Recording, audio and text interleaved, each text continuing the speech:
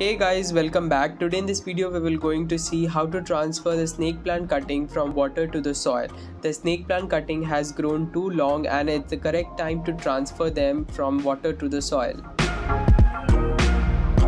There are some of the cuttings which haven't rooted and produces pulp since long time, so it will take time to root and then we will transfer them.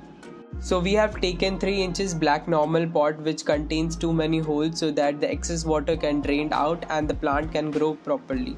Let's prepare the potting mix to pot them. We have taken coco peat, this is the regular garden soil, and the third ingredient we have taken is this perlite. All this mixture will make my potting mix well draining and porous one.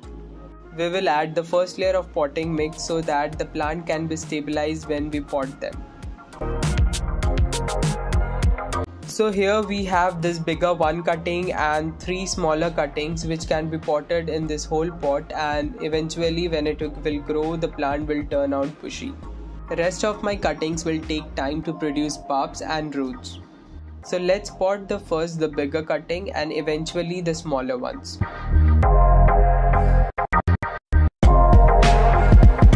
For the smaller cuttings, I have just poke a hole in the soil and just put the cutting and place them and cover the rest of the soil.